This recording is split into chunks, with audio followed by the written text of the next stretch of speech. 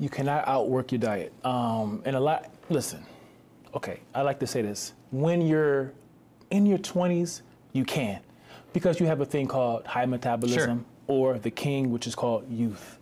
When you have youth, you can do whatever you want. When I was 25 years old, man, I had abs on my back, you know, because of my youth. I had a Burger King. I was a 2-time champion. Hear me, folks. I was a 2-time champion, and I Golden Glove, right? Golden Glove. Yeah. And I ate Burger King every day. Convenient way for you to travel with your nutrients? Yes, it is. So you can do like a Mary Poppins. So just for today, I would like to talk about how people can. Now, it won't be as healthy. You have to do better planning.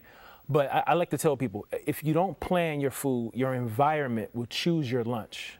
Your environment will choose your lunch. So if you look out your window and all you have is cheeseburger joints, then that's what you're going to be eating. So what I have in here is something simple. I want to show the people the containers. You're pretty tall. How tall are you? 6'7".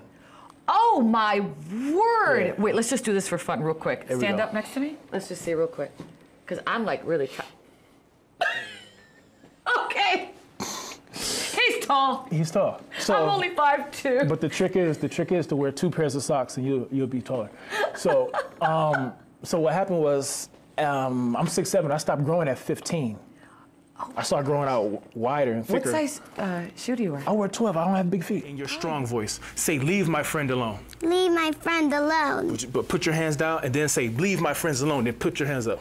Leave my friends alone. And then you put your hands up and you let everyone know that you're going to protect your friend. Now, if someone was picking on Maya and they walked up on you and they put their hands on you, Maya, you would say, "Don't put your hands on me again." So I put my hands on you.